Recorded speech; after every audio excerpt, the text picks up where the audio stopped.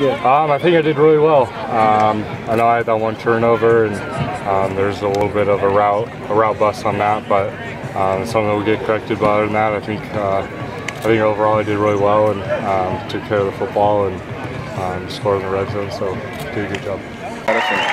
See us execute, and I think we did a better job today. You'd prefer being live, wouldn't you? Yeah, definitely. That's more so part of my game than some other quarterbacks.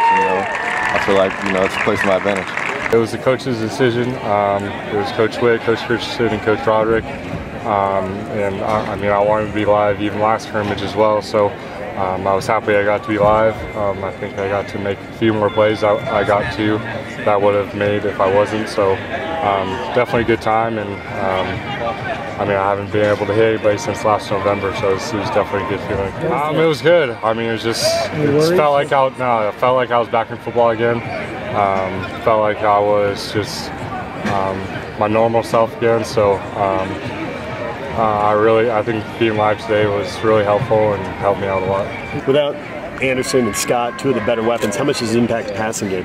Impacted a lot, all you can do as quarterback is put the ball there. Line's going to protect, receivers still got to get open, and I feel like we did a better job today. Obviously with those guys out, changed things up a little bit, but I feel like we did a solid job executing.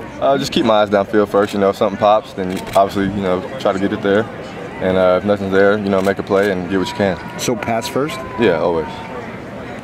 But yet obviously you're very comfortable running. Yeah, definitely. That as well. Definitely. I think it was a lot more productive than last scrimmage. I thought we threw and ran the ball a lot better, so we just got to keep on progressing in that aspect. And yeah, we got the game 10 days away, so we got to be ready for it. When you get out in the open, that you're capable of making a big play? Oh yeah, definitely. That's something that I thrive on. Obviously, when protection breaks down, you just have to go make something happen, and I feel like I was able to do that on that play. Definitely felt like I laid everything out there today.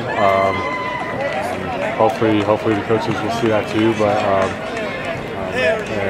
But either way, whatever happens, and I know they'll pick the right guy to be the starter. So. And you're not the starter.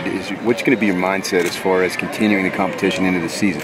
Just same mindset, just go out here and contribute to the team, and try to get better every day as a player, and help elevate the offense as a whole.